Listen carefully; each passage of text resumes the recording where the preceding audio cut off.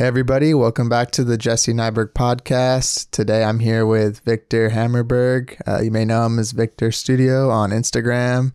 He's a really talented visual artist and designer, and I'm really excited to talk to him today. So how's it going, man? Hey, thank you so much for having me. I'm doing great, a little nervous, but Yeah, surreal to be doing something like this even. I don't know, it's just amazing and awesome, and been listening to all the podcasts over again, yeah, leading up to this, and it's just cool to be here. I've just been listening and, being a sort of audience member, and now I'm here yeah, entertaining or trying to. yeah, yeah. I noticed a lot of people, they'll tell me like, yeah, I listened to like all of them right before because I wanted to make sure I knew what I was Yeah, doing or whatever. And some people are exactly. nervous and they'll say, oh, I've never done this or I don't know what I'm doing. And I always try to reassure them like, I don't know what I'm doing either. I've just not known what I've done more times, you know? So it's kind of all the Yeah. same. So, what have you kind of been doing this week? Well, this week I just finished getting sick, or getting well after having a cold, I think. Uh, I got the home kit corona test, so that's what I've been doing this week. But it's been a really hectic time, like leading up to that week. I feel like I can say that this is the first month that I'm completely comfortable being a freelancer in the time since I started this Instagram project, mhm. or whatever you want to say. So That's good. So yeah. by that you mean like this is your first month you've kind of met like this amount of money you feel like you need each month, basically. Yeah. Basically, like enough money to, sort of start thinking about more things than surviving, kind of, thinking about Yeah. how can I invest back in the company? How can I, Yeah. start It's weird. I've building already something? noticed freelancing like compared to when I was cuz this is only my second month. The first month was super good. Second month's going all right, but I feel like the first one kind of hyped it up because I did really well for whatever reason because it was like fresh on Yeah. the scene or whatever, you know. But I noticed that when I was working at my like salary job, every month I'd get the same amount. So I was really good at figuring out like save this, this goes here, this goes there. When you don't get the Yeah. same amount, it's hard to even know how to save because you feel like, well, let's just put it towards like the next month's budget. That way, if I don't have money that month, I'll be Yeah. good. No, exactly. I feel like a lot of the time that's like one of the things that's always tempting about, taking that route, which I think has tempted everyone at some point, at least trying it out because it's like the safe way, and it's like, you're not going out trying to be an influencer, kind of. You're more, you know, Yeah. making your parents proud and being like, see, I can do this. It's Yeah. it's real. It's funny because I see people online. I've always been like an employee, like graphic designer. Like I've had maybe 3 or 4 jobs in the past like 3, 4 years that are all, you know, where I'm getting paid and it's like I have like insurance or whatever and whatnot. But I realized Yeah. like a lot of the people that are in those positions, they just think, oh, I wish I could just freelance full time. And the freelancers are kind of thinking, I wish I had a job because it's more safe. Yeah. You never get what you Yeah. It's want, like you know? It's just kind of like, the I feel like that. paradox of life. Yeah, it's just the grass is always greener, you know, and it's like whatever. At the end of the day, if For you're sure. as long as like you're making enough, it's like isn't that what we all want, you know? It's like if you make enough and you're fine and you're doing things that you like that are fun, I'd rather it be freelance than something that sucks and barely making enough still. So, Yeah. it's like 100%. um so what have you kind of been working on then in the past month that was put you over that I limit? mean, it's like I actually landed my biggest client so far. Hmm. I'm not. I don't think I'm allowed to say Oh, who it okay. is, but so that's been taking up some of my time, and I live in Sweden, so I've sort of been slowly making my way into the Swedish entertainment scene, so to speak.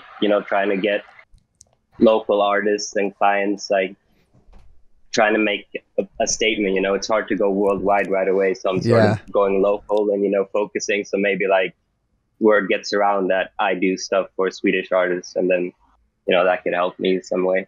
Hmm. So But I mean, my workload, it's pretty much all album artwork, at least, you know, where the money is for me right now. That's pretty much what I'm doing. And that's what allows me to kind of take this freelance route comfortably at the moment, I would say.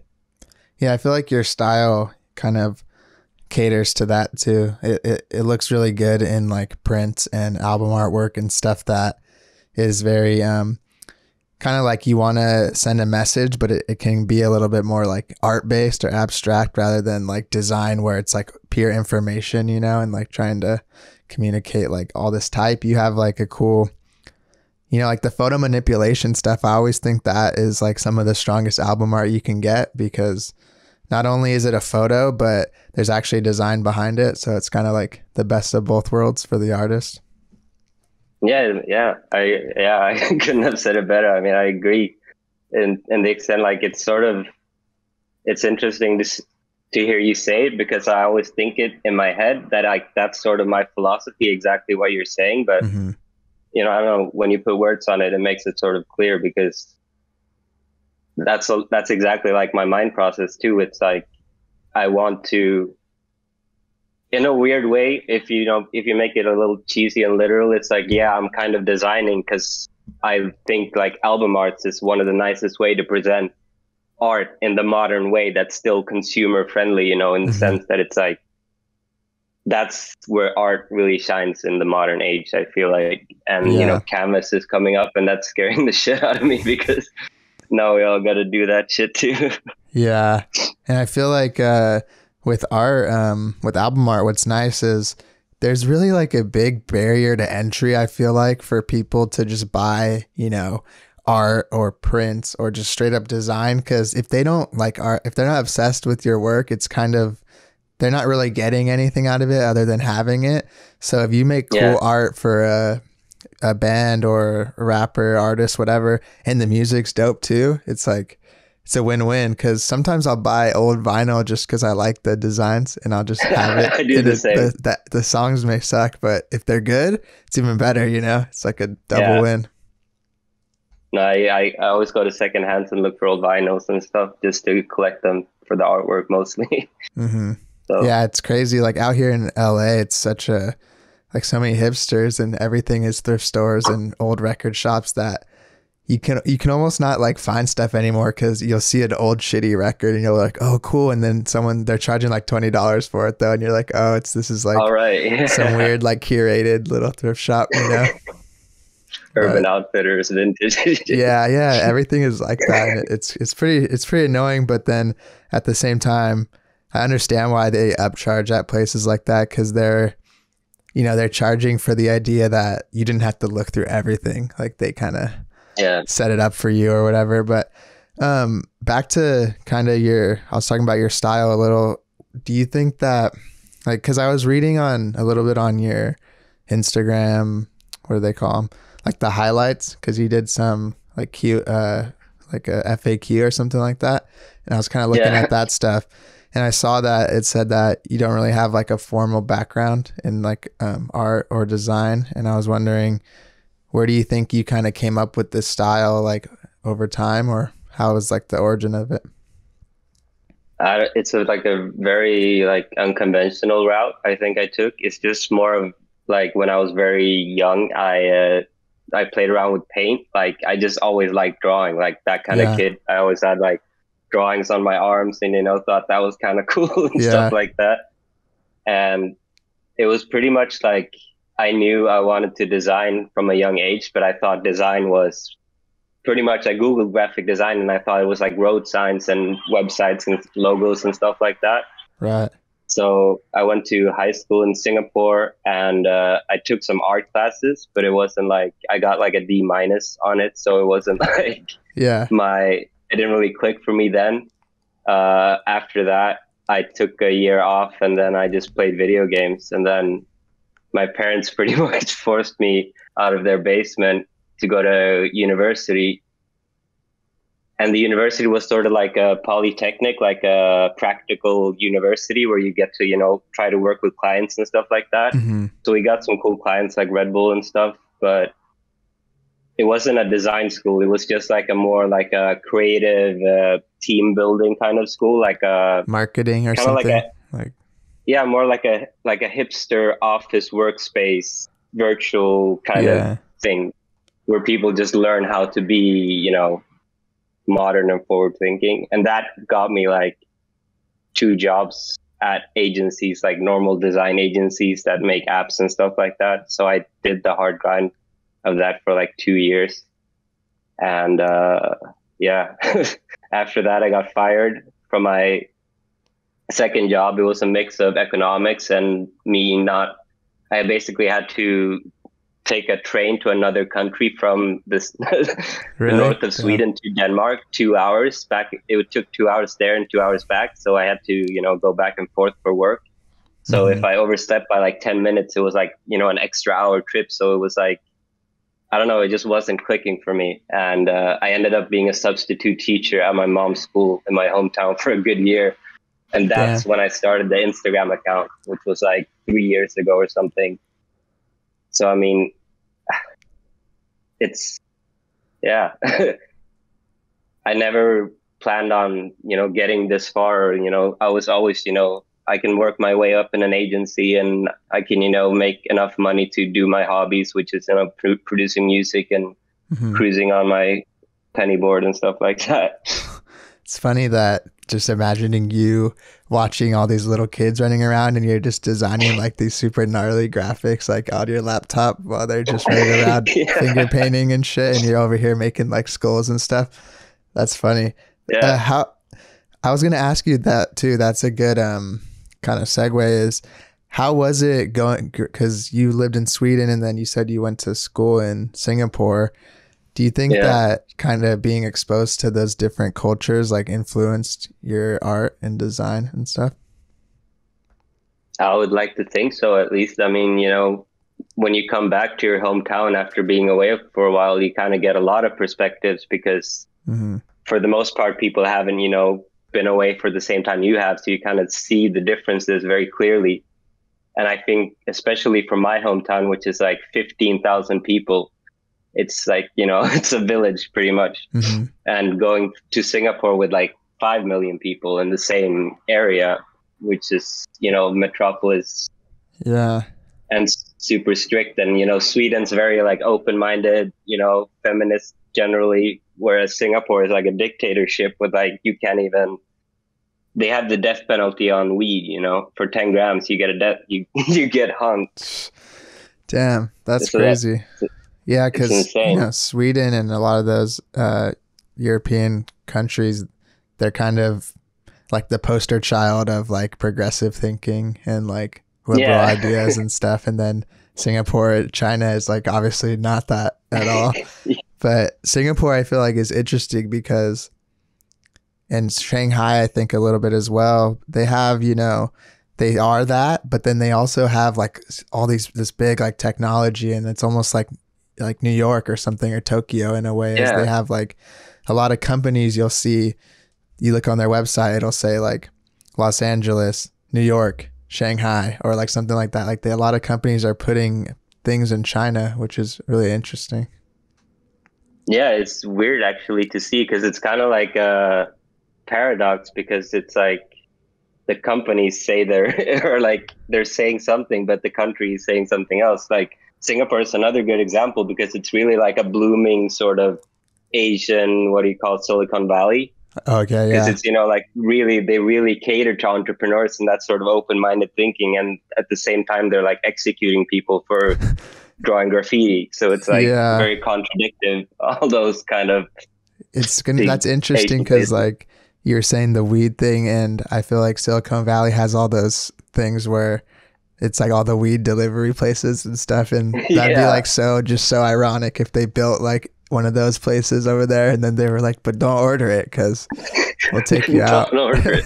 Yeah, Yeah, that's no, cool though. I think it's good though, like even if regardless of like the experience in terms of like what you prefer more, like where you were living, I think it's always good to go to other places and just take you out of like your environment. You know, when you're too comfortable, it's really hard to grow. Like I know where I live, a lot of people, I went to school, it was like 8 hours away. It was still in the same state.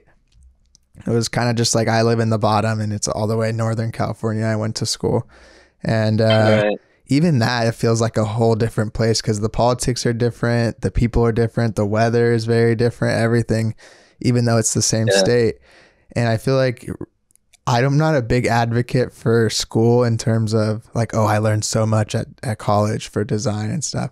However, just being there, I learned a lot, like from people and meeting people and working with other people and just being uncomfortable and having to try to freelance while I'm a college student and make money just to buy food and beer and shit, you know? And Yeah. if I was at home, a lot of people I knew, I'd come back for visit on holidays, and it's like, no, not in a bad way. It's like everyone's has their own journey and path, but they were kind of still, every time I'd come back, they were kind of still in the same place. And I was like, Yeah, that's kind of what I was getting at too. But it's like, no offense, but it's like, I understand what you're trying to say, and I agree. Yeah.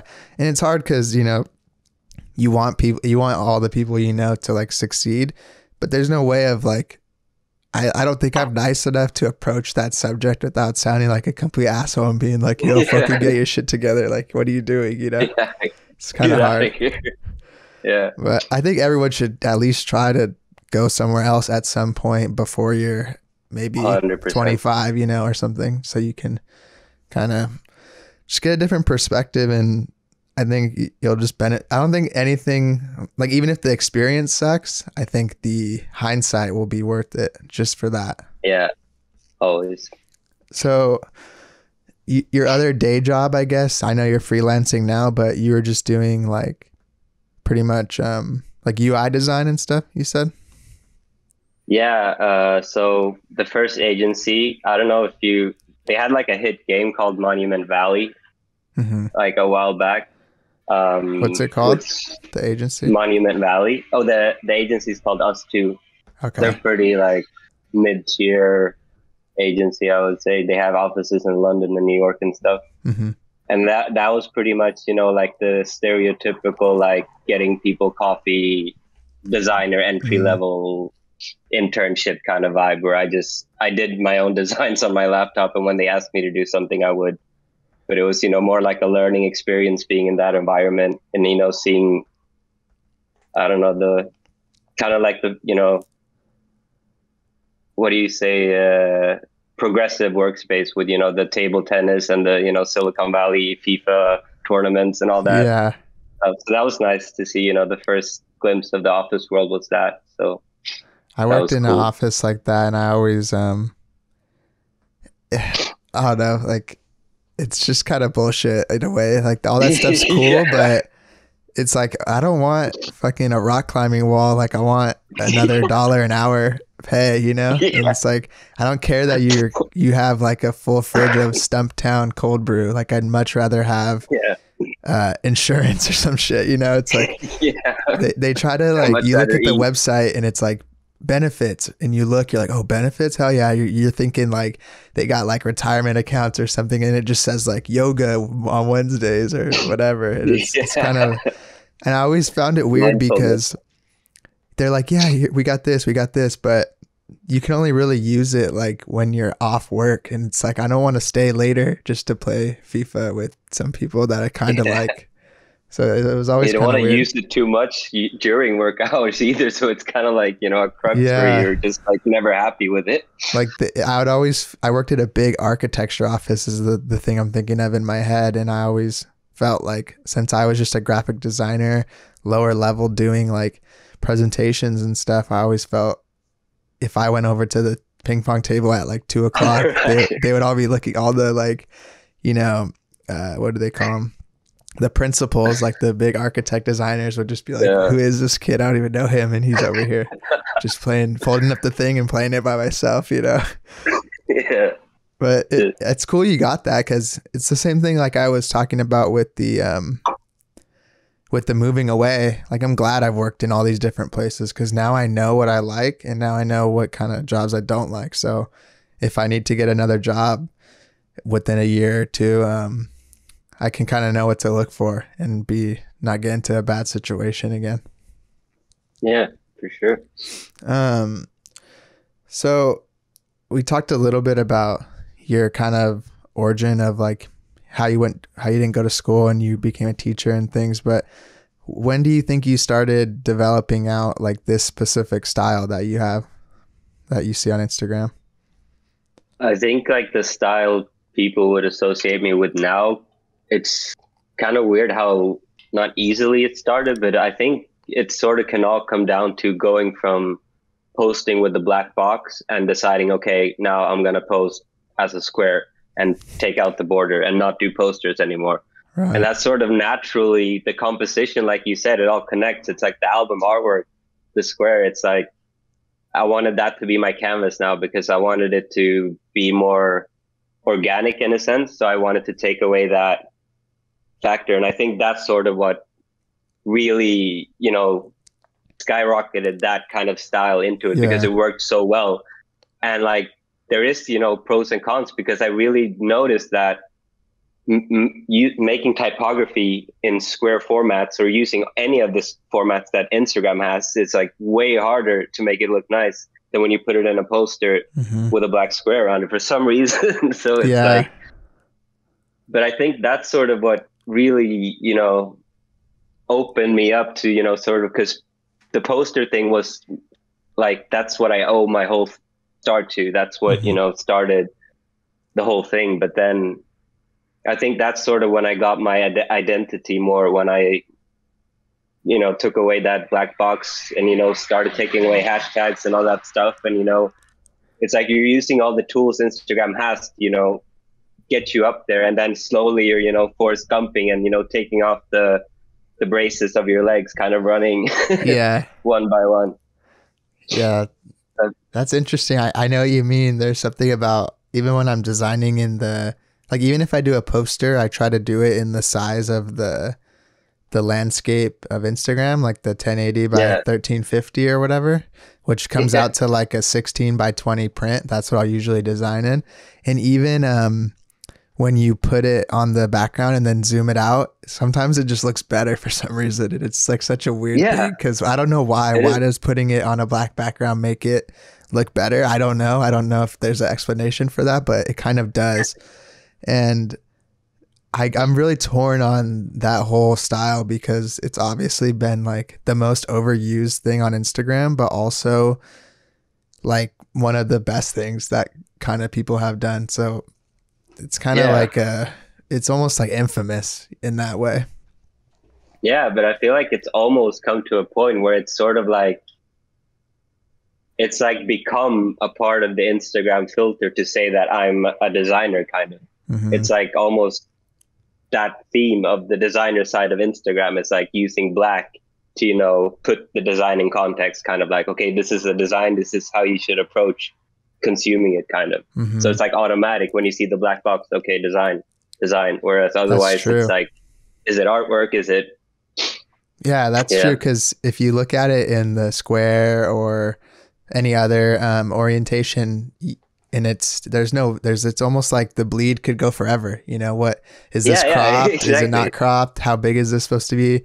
Or then you swipe and people have like all the different little zoomed in versions and you're like, I don't really know what size this is supposed to be. But yeah, I think it's also became a tool for kind of like, oh, you're just starting out design, like do a poster every day and put it on black and now you'll become like cool or something in that community, which is weird.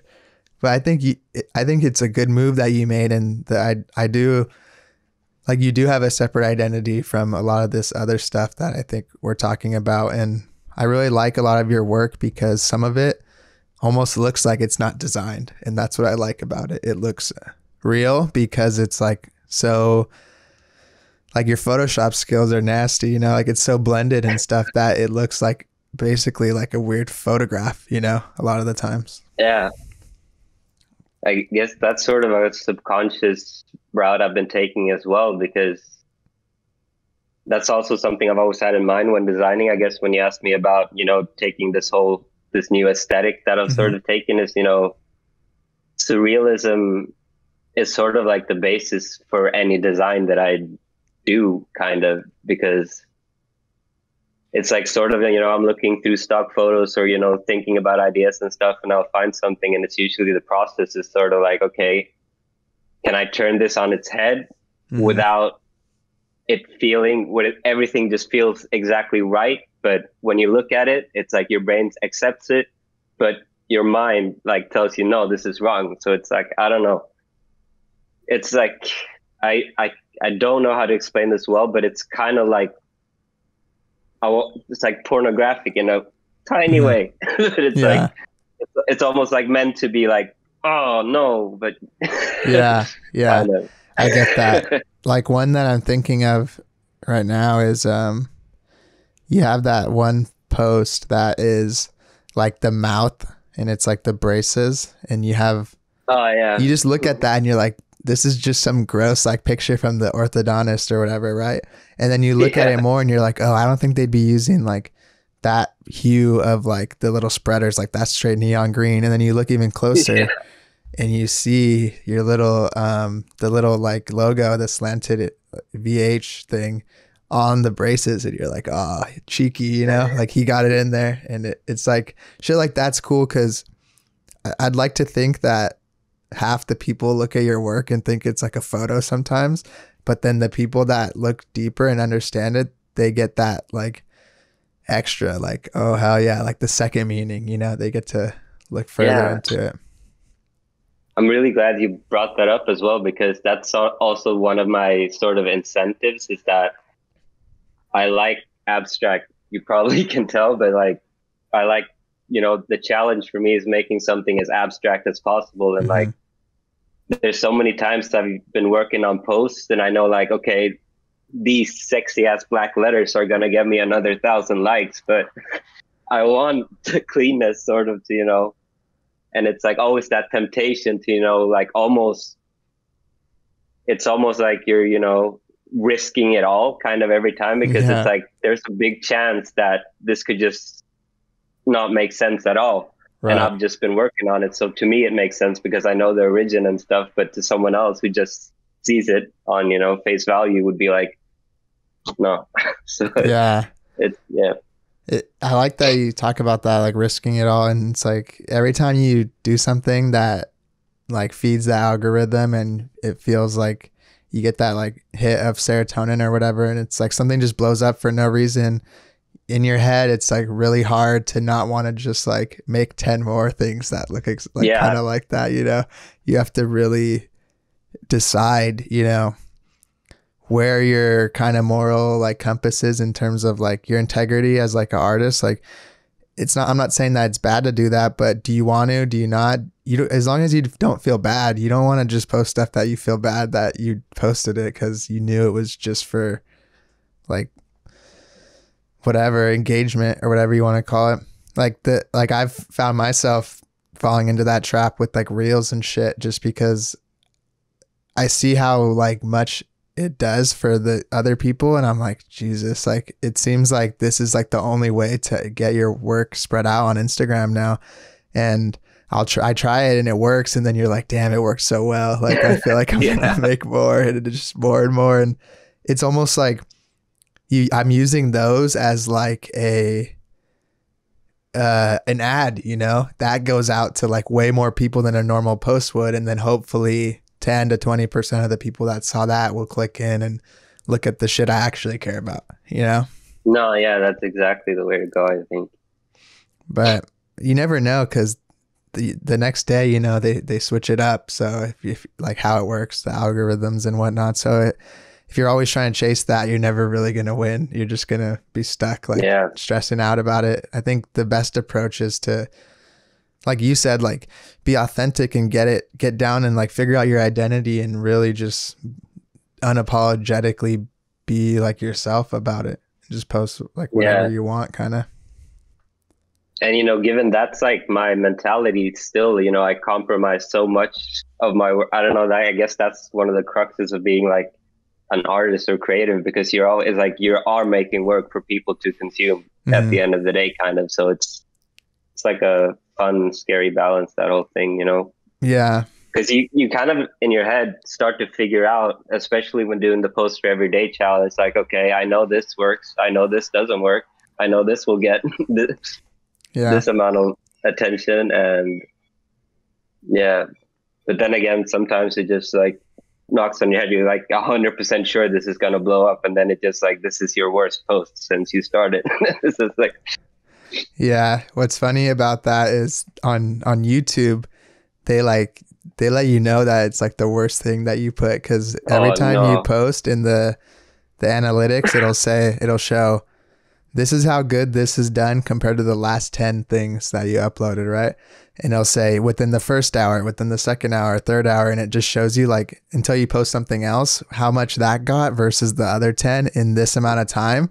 And when you get a 10, like a 10 of 10, you're like, fuck, this sucks, because it's just at the bottom, and it's not any worse or better. It's just whatever happened with the way that it spread out, you know, it just did bad. But then you get a 1 and you're like, fuck yeah, this one's like, this shit's sick, you know, because it got double the amount of views in the first hour or whatever. And I think there's this YouTuber I watch. I talked about this on another podcast. His name's like Ali Abdal. He's like this dude that's all about like productivity and shit. And like, he's a doctor, and he says, set input goals, not output goals. So like your goal should be upload a post a day or upload a video a week or upload whatever, not get this many likes, get this many views, get this, get that, because you can't affect those things, but you can affect the other ones. You can meet a goal of creating blah, blah, blah things, but you'll never be able to decide how many things will happen from the audience, you know? You'll just set yourself up for failure that way. Really good advice and mindset. I wish I had that with me sort of in the video, and because it almost got to that point when, you know, you're posting every day. It's like, if this post doesn't get 500, then, you know, what's the point of carrying on? Or it's like extreme, but, you know, yeah. You start to, you know, put so much value in it, kind of. Yeah, it's bad. That's like the kind of, you know, curse and blessing of Instagram, is like it's provided so much, but it's taken so much away from people's like mental health and stuff. I talked to that dude Louis Moss, and he was talking about how sometimes he feels that he has his day job, he has this, but all that is just like the other work, and his real work is waiting to post the day on Instagram, you know, like but then it's obviously not that. Like the real work is the clients, the stuff that people aren't even seeing half the time, the stuff you're working on for yourself. Like that's the real work, but we get so confused and we start to think this is all that matters. But I mean, I hate to say it, and it's scary, but Facebook could just take off Instagram one day and be like, this shit sucks, we're going to make a new app, and all that stuff you cared about, it's not going to matter anymore. So you really have to be like a strong creative and diversify like the places that you exist in, because it's like having one source of income or one job. If it gets taken away, then what are you going to do? Yeah. Some people may be fucked without Instagram. Like that's their whole portfolio basically, and things like that. Yeah, that's sort of where I'm at now. Like this month when I've, you know, gotten like a bit of extra cheddar or whatever, I feel like now when I'm, you know, sitting here with the cheddar and I'm like comfortable kind of, and I'm just like, shit, like you said, if Instagram dies, then I die too, or like a lot of it. So it's like, that's sort of what I'm looking into now in the back of my mind, sort of like what I did like 2 days ago was create another account, a second account, just because I feel like even that's a good backup to have, you know, in case it gets stolen or something. Yeah, it's stolen, or if someone decides to, you know, like people, you know, can still make people take down accounts, sort of, you know, copyright stuff and all that. So it's like, it's a scary world. Yeah. That's what sucks, is the bigger you get on platforms, the more like influence you have and stuff, but the more likely someone can like try to take you out, you know, because now you're up there with you're at some kind of status where someone may think, let's steal this account, or let's get it banned, or let's like just fuck this person over because for whatever reason, you know. And that's pretty scary to think about, versus no one can take away your work, like for the most part, that you just have in your computer or on your portfolio and stuff. That'll always exist. But social media, it's like, it's a lot more finite, I think, than people give it credit for. Like, it's not, this thing only existed for a little bit, you know, it can go away easily. Yeah. And I feel like almost this pandemic is sort of, put even more, weight onto social media. Like everyone's just sort of, solidified that, okay, social media is real life. Yeah. So Yeah. it's Cause you're going not in the even wrong talking to direction. people. It's just, No, that's the, what you're in. Speaking you of can only just, diversify digitally pretty much. So yeah, exactly. I was wondering, you were talking a little bit about, before we went on that tangent of like, that was kind of depressing and how we're going to get our whole lives taken away one day. Other than yeah. that, I wanted to ask you about, cause you talked about digging for, work and seeing like what you're going to do for the day and things. Where do you get like a lot of inspiration from for some of these kind of like surrealist, like manipulations and things? I don't know. I would consider myself like a lazy consumer. So I wouldn't be able to name 10 designers off the top of my head Right, that I'm right. like, these are the guys. It's more like, just consuming stuff that I would consume naturally, sort of album artwork, television, memories, and stuff like that. And, when I see something on Instagram, I'll give it a like. And yeah, I think I just consume and I try to, copy things and put my own spin on it, just like everyone else kind of, and, make that barrier between copying and bigger each time you do it until Mm-hmm. it's your own. But there's a lot of, a lot of collage artists are doing on Instagram. It's kind of like inspired me, sort of like I kind of reversed looked at it because I was doing it. And then I saw like, I kind of backtracked and saw, oh, shit, there's this whole community of collage artists.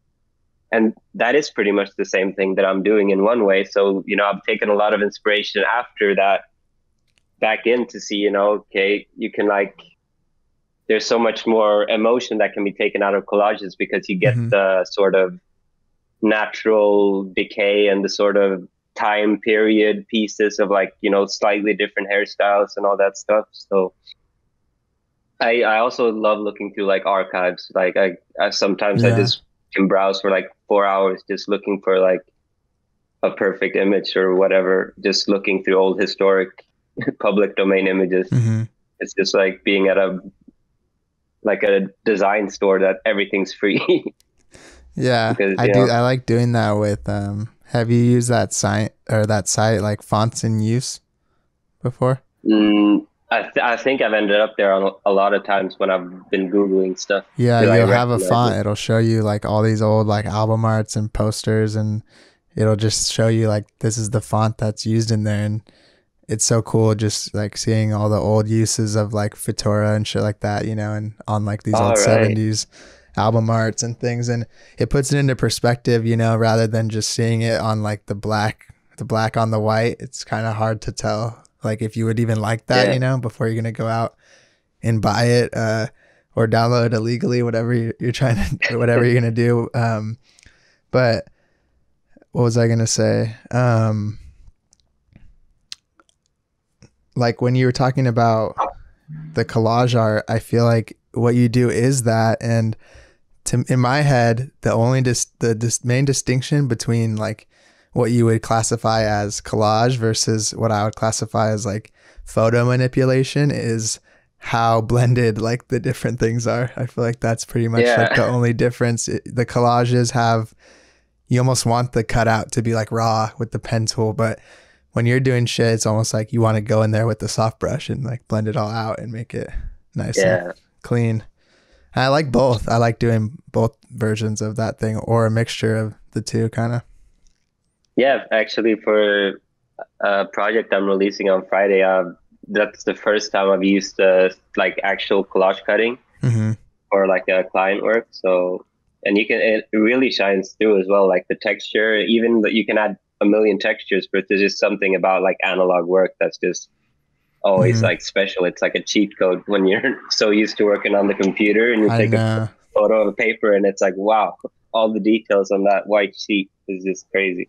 When you scan in the when you get the old magazines too, and you scan in the images, like you're not going to be able to get those like beautiful like halftones and textures that get created when you scan it. I've tried like with everything, you know, stuff online, like texture supply or whatever it's called, like the ink lab shit from Black Market, like everything. You can get it almost, but it's not the same. Like that shit is just like it's like science. Like it's just like some magical thing that it just creates these beautiful textures, and you're like, damn, that's nice. And the older the better, you know, the more old magazine, the cooler it looks. For sure. A lot of that stuff's expensive now too. Like I'm always on the hunt for old, you know, like National Geographic or like sci-fi magazines and stuff, and people know that they're cool, so they're selling them on eBay for like a lot more and stuff. It's now it's a lot harder to find like those cool old magazines the older they get. Yeah, I actually got my mom one of those National Geographic for her birthday. It was like from 1937 or something. It was super cool. But I think that was actually before vintage got really cool. It was like 2010, I think. Yeah. Maybe the price, because I got it for like $15 or something. So it's like a steal by today's standards, I would assume.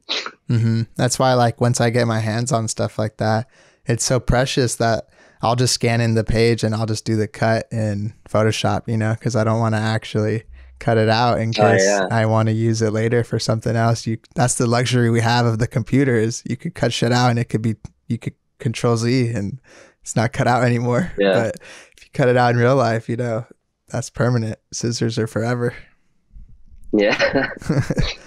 I wanted to ask you, I saw a little bit on your Instagram highlight, but can you walk me through the origin of the logo a little bit more, other than what I looked at?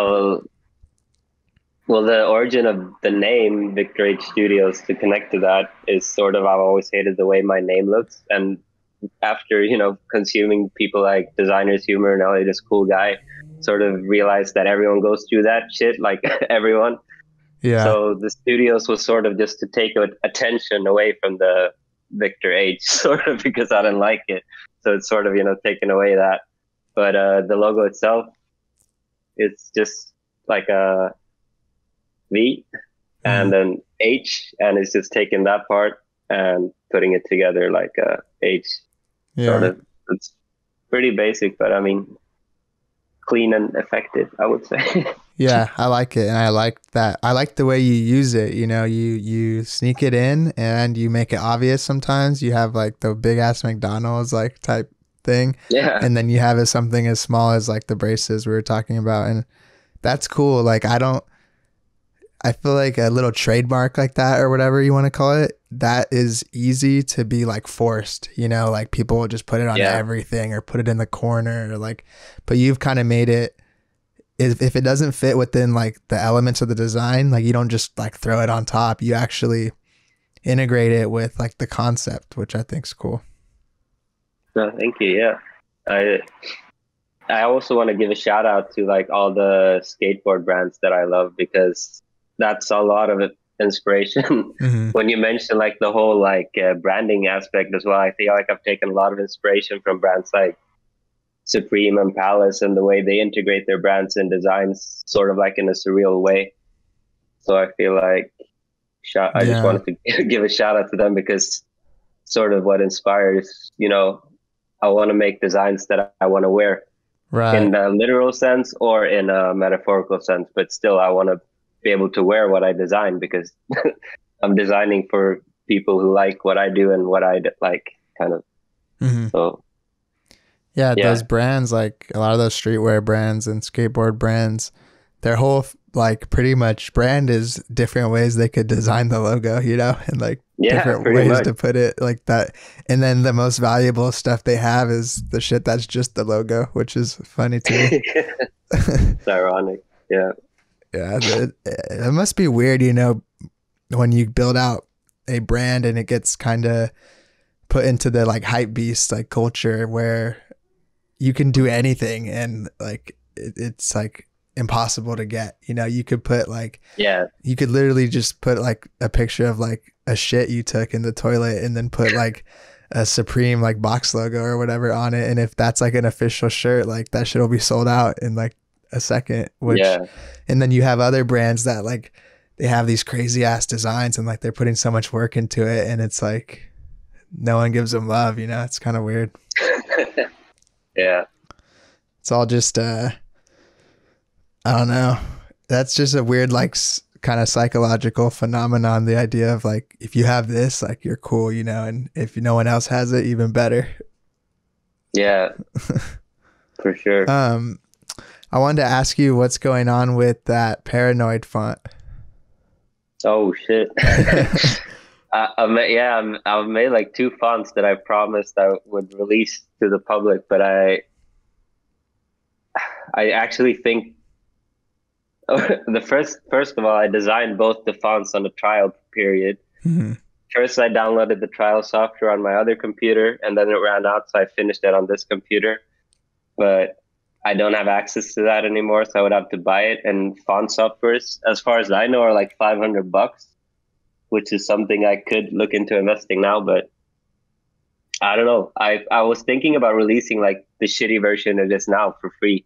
Mm-hmm. But is it like glyphs or something you were using, or what is it? I think it's called like Font Book or something. The software, or like Font Lab 5. Yeah, Font Lab 5 was the Well, maybe what you can do, PNG from Photoshop, because I think it's cool. I like the Paranoid one. I like that you put it into context and it looks strong on posters and stuff. And it had a nice, it was like a worm, you know, or something, like the way some of the letter forms were. But what I think you can do if you want to put it out, I don't know if I'm like the minority in like wanting this font or if a lot of people are super interested in it or whatever, but you can just do like a pre-sale or something, and then maybe you'll get enough to fund the purchase of the software, and then just put it out that way, because everyone fucking lags on putting out shit nowadays anyway. So you could probably just be like, pay now, and then in a month I'll get the font out, and then,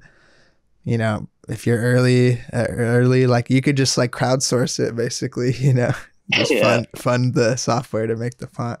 So I think it'll be cool. And I mean, like I was really into it, but I feel like the momentum was so strong back then that I feel like I lost so much by doing it now, you know, in the sense that like I should have done it and taken the chance and just used that momentum to sort of spike it up. But now I gotta like, remember when I made this font half a year ago? You guys still excited about it? Coming soon. Do you remember this?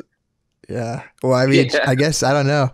I was looking at it, but maybe that's just because I was looking into all your old shit, but I think it'll be cool. I think you should at least try it soon, or not soon, but within the year or something. I think it might be worth it. But I know you're talking about a couple of the things that you couldn't really explain that you're working on for like NDA or whatever it is, but can you kind of walk me through maybe one of the most exciting projects you've worked on in the past that you felt was like your best?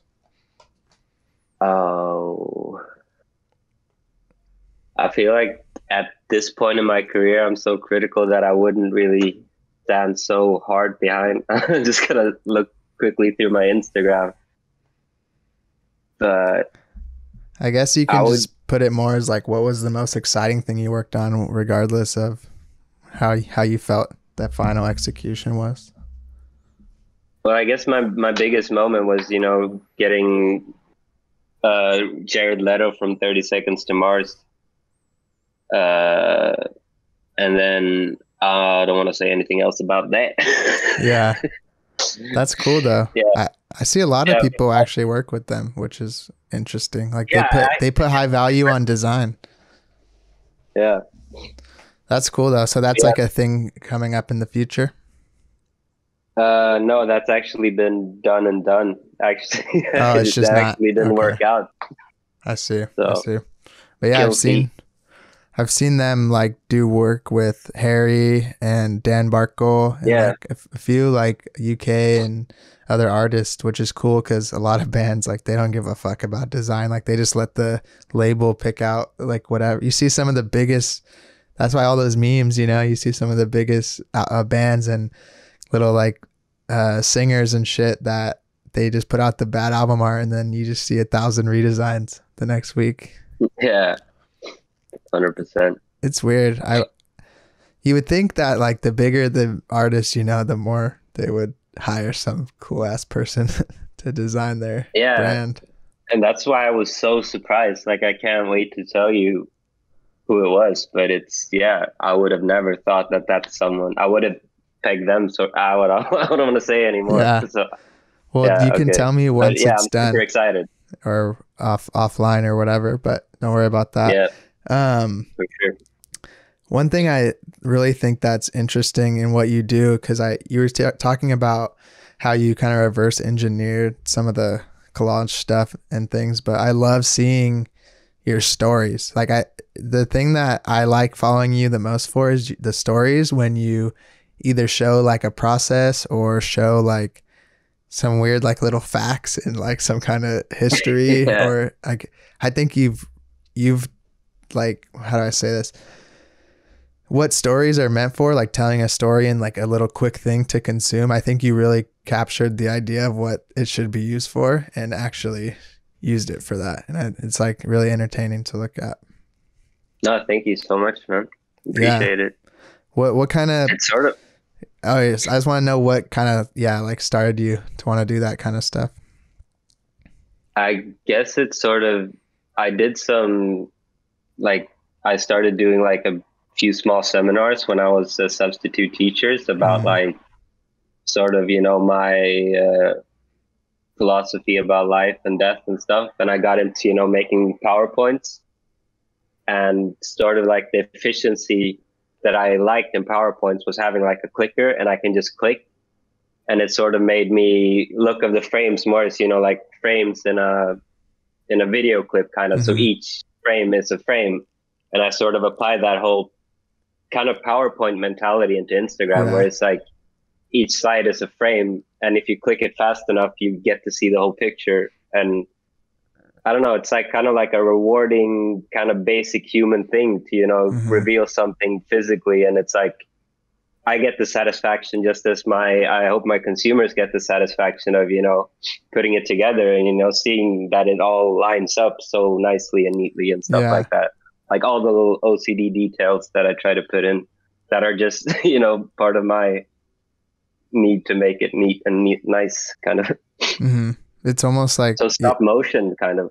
Yeah. And it is a PowerPoint really. And it's kind of like, I think that's what a lot of people are trying to do. All those big like carousel accounts, like that's their whole goal is to get you to go all the way to the end and try to figure out whatever the fuck they're talking about, some UI shit or something. And then, but I like the way you do it because with the carousels, it's a lot more obvious, but with the tapping, it's like, it's more of a mystery and a reveal, mystery reveal each time. And it's crazy to think that kind of spawned from you being a teacher, because I've felt that way in other things I've done. You do these things and you don't think they're ever going to matter. And then now I'm telling you that I like that. And you only did that because you were a teacher. And it's like, you would have never thought that being a substitute teacher was going to make you be like, do something cool with design. You know, it's kind of weird to look at. And literally like all the free time I had while being a teacher is like what I put into the account. So it's like, if I had a job that consumed more time, then maybe I wouldn't be here either. So I really liked the one you did with like the pyramids and how they would have looked with the limestone and the water. That was cool. That looked like something you'd actually show in a class, but then the kids would be like, damn, the teacher's a good ass designer, like how did he do that, you know? No, that's also like something that I'm trying to sneak in more, because I love history and, you know, artifacts, and you talked about like vintage stuff, anything like vintage with, you know, history behind it, I just love. And, you know, seeing that I can compare, even like putting Easter eggs in like designs that have nothing to do like the height of a person or anything. It's just, the more I can do that is also Yeah, like a like with the bonus fun Hollywood thing. sign, Just, right? You did that one on there. yeah, yeah, I did the height to scale. I like measured them. I put like 5 dudes and I Yeah, like measured it in Photoshop with all the dudes, and then I took them away.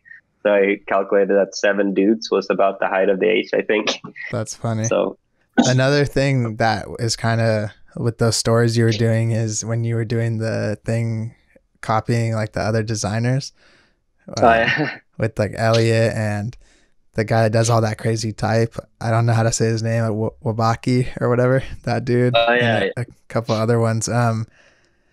Why did you like do that? Not in a bad way. Like I thought it was cool, but what made you think to do that? Well, how could you? No, it was just sort of like, I'm trying to go back into my mind process. I guess it was sort of like, you know, seeing the design community and the way it's set up, and I feel like we touched on this before, but you know, there's certain accounts that sort of found their style to such a point where they just, that is their identity and that is what they're selling and that is how they built their brand along this sort of structure. Yep. And I was just, you know, kind of like seeing these accounts, like it's like just like with a celebrity, if you're defined enough as a person, it's really easy to parody you to an extent. So Okay, yeah. I was just looking for the accounts that had the sort of, you know, a clear enough profile where, you know, you could just take a few of the elements and you could, you know, recognize it, which is, you know, a big feat for them as well, you know, to have this sort of, oh, that's Elliot, that's Dan Barkle or whatever. So it's like a fun challenge, and it's sort of like a cheeky way to, you know, because I've gotten so many messages about being transparent about my process and how it's been a sort of iffy subject, and I haven't been part of the design world at all, so I didn't know that, and it was just sort of like a FU kind of to like that whole premise of, you know, don't show your process. And I was like, we're all getting better by showing the process. So it's kind of like a half-assed design political statement in a way. It's like, you know, it's fine to show, it's just fun. And it's just like, I love these designers. They inspired me. So it's like, I feel like something that would have been really like controversial 2 years ago, maybe people can consume it now with like, yeah, this is just fun. Yeah, I couldn't have said it better myself. And you're talking about how you said you're kind of new to it. And I don't know, I guess I'm not much older than you, I don't think, in terms of our Instagram design lifespan or whatever. But even maybe 3-4 years ago, it was a whole different vibe. I'm telling you, like people were not as cool. People did not talk about their process. You'd ask someone like, what font is this? They'd be like, oh, it's a secret or some shit. It's like, what the fuck are you talking about? I can figure it out myself. I just thought it'd be easier to ask you, you know? But just stuff like that. And people were a lot more like, I'll never like show my sketches because like people will steal it. And it's like, even if someone steals your work, even like you've shown that with those stories that you could almost perfectly replicate an Elliot business card or that other guy's name, typography, whatever, but it's still not them. So I'm not going to, you know, I could buy a Mona Lisa that some guy painted at Venice Beach, but it's not the same thing, you know? So it's like, it doesn't matter if you're threatened by someone copying you and knowing how you did something, then how good is that thing anyway to begin with? No, that's like a nightmare for a designer to, you know, be scared and wary of, you know, like if you see someone who like kind of copied your post, then you lose your shit and everything is about taking it down. Then it's sort of like, I've gotten to a point now where I see so many people like copy or, you know, get inspired that it's like, I honestly am just like impressed that it's like, what? That's crazy that I stumble on this random account, and it's like, sometimes they mention it, sometimes they don't. And it's like always just fun to see that that's a very clear like inspiration to someone. And probably like bigger accounts can go back to my work and say, oh, you totally took that from me. Right. And maybe they'll be mad or maybe they'll be understanding. Like, designer Roy Cranston. Yeah. I talked with him. It'll be out by the time this is out, but Yeah, I put a reminder for that. I'm super pumped to Yeah. hear. He talked about that because, man, everyone stole his shit when he was doing the 365 poster. Like, you could go on the explore page and it was all like very similar to what he was doing. Yeah. And he was talking to me about how sometimes it was so the same. Him and his friends would do like speed runs on like how fast they could find a poster that is an exact replica of like the composition. And sometimes he'd see them and be like, did I make that? Like, what the fuck? Like, that looks exactly like he thought he made it, and it was like a repost account, but it was just someone else. Because like everyone was doing the kind of big typography style shit, like black background we were talking about. But anyway, you go check out that episode instead of me just trying to explain what we talked about. Did anyone get, like, how did the people think about that you copied? Like, you did a few, right?